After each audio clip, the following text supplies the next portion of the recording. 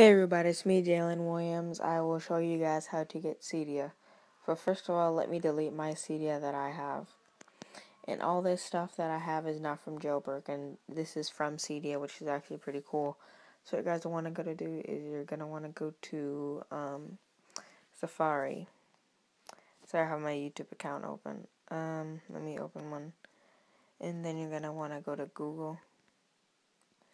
And then after you go to Google, you're going to want to sorry, that's from something else. You're going to want to go to, type in Cydia. And then after Cydia, you're going to click on the first one that pops up. If you're doing it on your cell phone, you're going to want to, tap on that one. And then you're going to see this whole page. You're going to click on this little triangle down here. Square with the arrow sticking out, going up to the air. Then you're going to press Add to Home Screen. And then instead of Cydia, you're going to change that to Cydia.